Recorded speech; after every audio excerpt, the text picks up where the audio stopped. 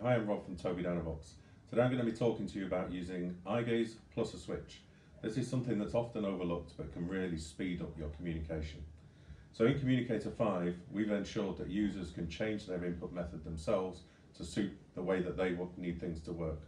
So if I come into settings using dwell, I can then go into my gaze interaction settings, into activation, change it to a switch and press OK. And now nothing works until I look and press. Now why do we want to look and press? Two reasons. The first reason is going really, really fast. The second reason is going really, really slow. I'll show you. So the second reason rather, is going really slow. And this means that we can look around the screen, take it all in and decide where we want to go.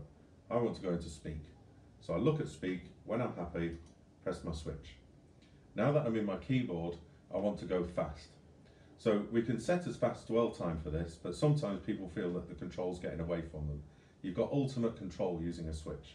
So now I can look around the screen and start to type really, really quickly using my switch.